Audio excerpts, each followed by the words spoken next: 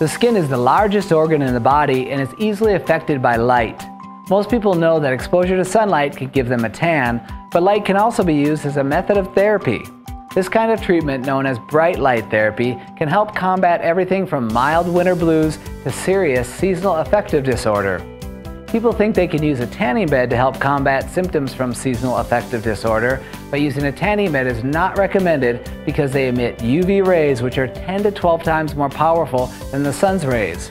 By using a tanning bed, it carries some of the risks of sun exposure, such as advanced aging of the skin and an increased risk of skin cancer. Unlike tanning beds, a bright light therapy device for seasonal affective disorder should be designed to filter out ultraviolet light. Real bright light therapy works through the eyes, not the skin, and uses a completely different type of light spectrum. For more information, visit our website